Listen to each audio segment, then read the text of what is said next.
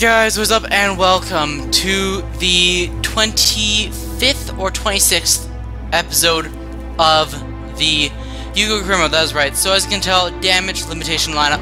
We just beat Arsenal in the second leg of the Europa League quarter. We beat Arsenal in the second leg of the Europa League semi-finals. So there's a bit of a damage limitation lineup, as you can guess. Take a look at this lineup. Our players are just really tired, so giving a bunch of them a rest. Depending how results go, I am seriously considering doing a triple header here potentially. So I'd basically just be playing 3 games in the episode just to finish off the series. If we do win the match versus Manchester United, versus West Brom, and things go our way, I could easily go along and even simulate the games so that we don't have to, but I'm assuming we're going to need to have the final game. It's probably going to go down the wire, but let's get into it. We're getting into the potentially first of 3 games in the episode. That is right. So we are playing against West Bromwich Albion. So it's going to be a good challenge in this game, as we are on top of the league at the moment. So the pressure is indeed on us. We have to continue getting good results, or we could risk having the league title slip from our grasp.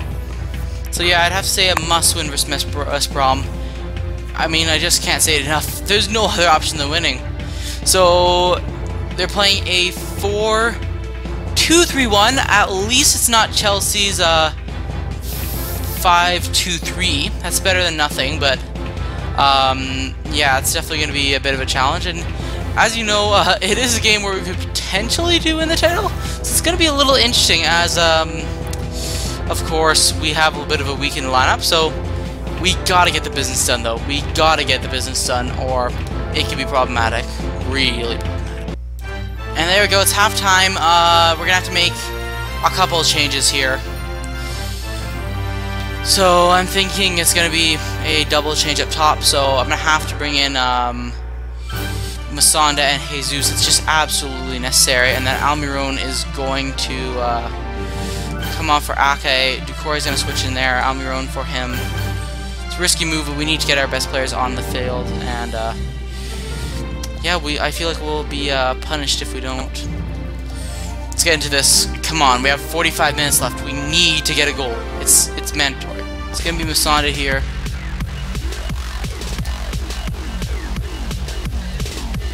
Okay, it's Masonda. It's Jesus. It's Jesus here. It's Jesus. It's Masonda. Oh! What is the goalkeeper doing? Oh, it's a huge error, and we have gotten the first. It is Gabriel Fabregas who pops up with the goal. Unbelievable. I thought Masonda had messed up the chance, but Cesc has done it. Cesc has done it. It's unbelievable.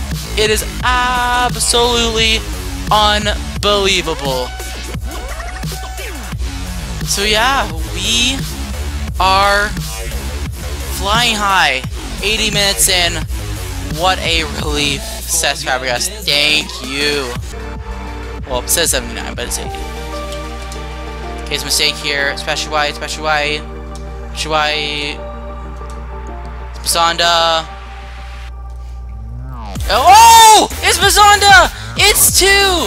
And we have clinched it. It's a 2-0 victory over West Brom. 82 minutes in. Masonda with a stunning finish. And within a space of 3 minutes, we have doubled our lead. Charlie Masonda with a simply stupendous finish. And Ben Foster, do not know what he's smoking, but more than happy for him to do that, as we have gotten 2 goals through his pretty much horrific goalkeeping. That is right. Thank goodness we have managed to achieve some luck. Charlie Masonda, thank you, my man.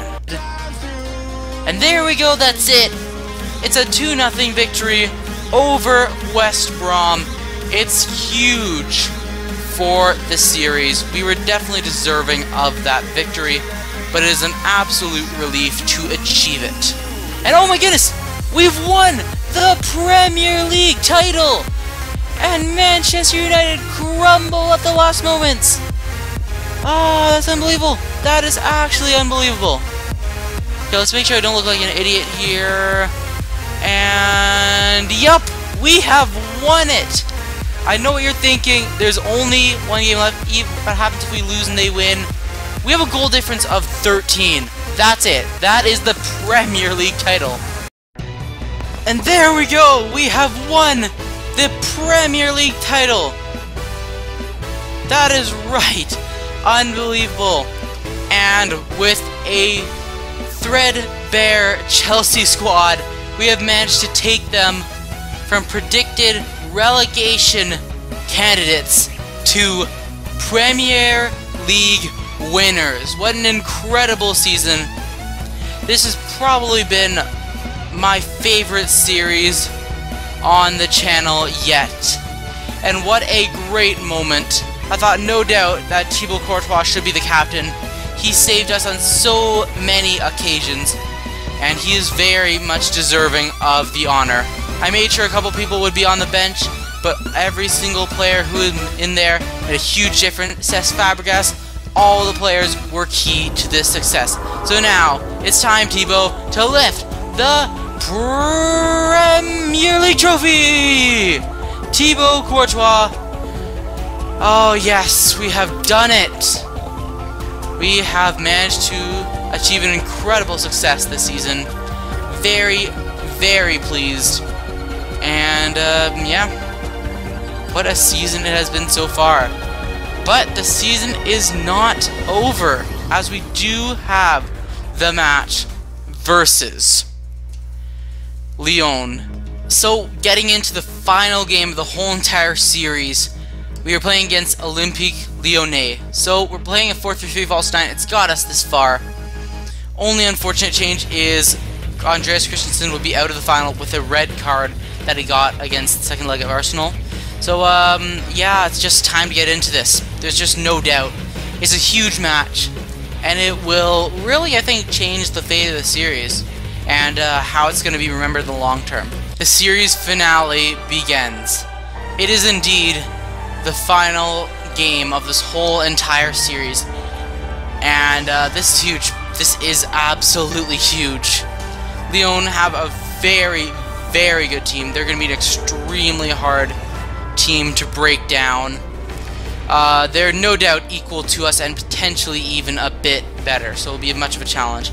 Anthony Lopez, someone in goal who I'm not looking forward to facing, and obviously Alexandre Lacazette from Olympique Lyonnais, who currently transferred to Arsenal. So yeah, what a team this is. Very good challenge. Let's take a look at the two squads. So Lyon, so they have Depay, Lacazette, Maxime Cornet is coming in. So they're playing a 4-3-3, but with a center attacking mid, so maybe that deep line defensive midfielder will help. And we have our usual lineup. It's a full strength though, as it is the tournament finale, so all the rules get thrown out of the window. Best team possible for us. Got us here, which is playing smart, which I am not doing. Okay, it's Toure. Okay, great win of the ball there. It's in.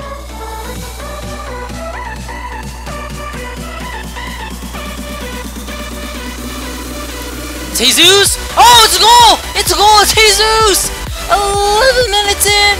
It's Gabriel Jesus! We start off with a stunning finish from the Brazilian Gabriel Jesus! What a pass from Traore! What a pass, and then Jesus with a stunning finish. Absolutely caressed onto the post and into the back of the net. Huge, huge moment, huge goal, and absolute relief as we take a 1-0 lead early into the final. Such good luck for us. We are putting real pressure on Olympique Lyonnais.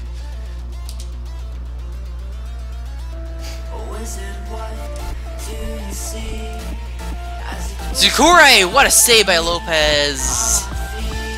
Okay, tell me, Roan. It's headed in. Oh, it's 2! It's 2, and I believe that is Kurt Zouma! We are going gangbusters on Olympique Lyonnais. And 19 minutes in, we are 2 to the good. What a cross into the far post, and Kurt Zouma heads it in. We are dominating Lyon early on. Unbelievable. This is unbelievable. Wow. Full strength lineup showing what we can do.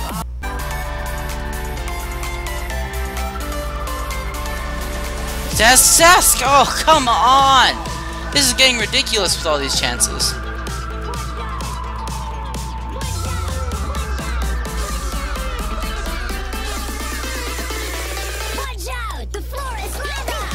Finish! It's 3! There we go! Marcos Alonso puts it away! And it's a brilliant finish from a brilliant player from the Spaniard. Marcos Alonso, what a finish, what a lad. A brilliant corner routine though. Shocking marking from Lyonnais. And we're up 3. We are up 3-0 in the final. This is like Manchester United vs Ajax Europa League final. Except for the fact that we play attractive football. Manchester United. That is it! We are Europa League winners! A 3-0 victory! An unbelievable performance from the whole entire team. Absolutely world class from the lads. And it is indeed time to celebrate. This is the best team I've assembled from one season of this career mode. And I must admit, it's a world tougher than the Wonder Wheel one, as in this one, you really have to see what you can get, adjust to the team, and find the right chemistry between everybody. So yeah, enough about that monologue. It is time to lift the Premier League trophy.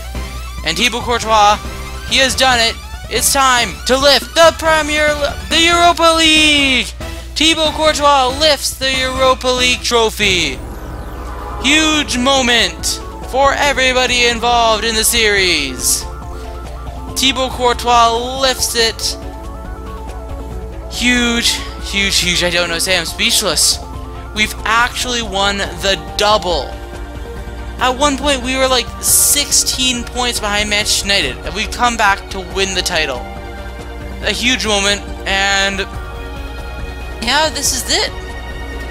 This is it for the whole entire series. Yeah, I'd love if you guys could let me know what you guys want to see more of in the series.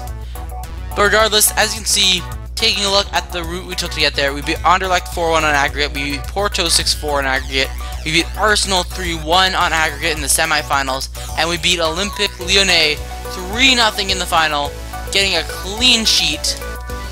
Unbelievable there. So yeah, as I was saying before, any suggestions for the series? Any updates you'd like to see? Are there any new features in FIFA 18 that you guys think could be put into the series to add to the value of it? But yeah, let's take a look at the league table. And as you know it, we are league champions, only conceding 16 goals in 38 games, scoring 55 goals, 80 points. Take a look at all the player stats to end off this series. So it'll be going a little quick, but yeah, it's pretty darn good. So Thibaut Courtois played every single game all season, undeniably a beast. Kurt Zouma, 2 goals, 1 assist, a man in the heart of the defense. Alonso came in January, but couldn't do anything without him. Doucouré was great. Almiron, such a key pickup. Cesc Fabregas, 6 goals, 4 assists. That is incredible for FIFA. Jesus was just born to be wild. 13 goals, 6 assists during the season, but he was a stunner for us when he came in from January. Charlie Musonda, 13 goals, 9 assists. Great performance from him. Traore was a beast. Kennedy, meh.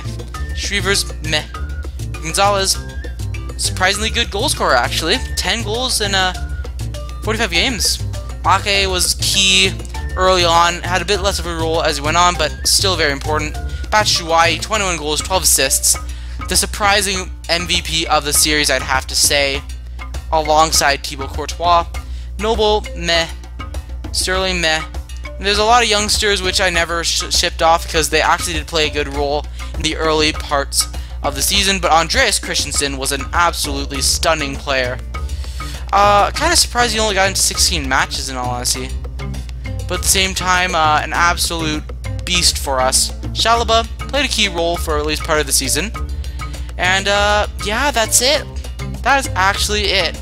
We only have 3 players who are on loan now, which is pretty showing of our use of the loan system and actually giving players a chance. Yeah, that's it. I don't know how to end off, but that's the end of the series. So for the final time of this whole entire Yu-Gi-Oh! Career Mode series, I want to thank you guys for watching. Hope you guys enjoyed this episode. If you guys enjoyed this episode, leave a like and feel free to drop a sub. I will be having tons of content for FIFA 18. And yeah, that's going to be it. Thanks for watching, and I will see you guys later. Peace!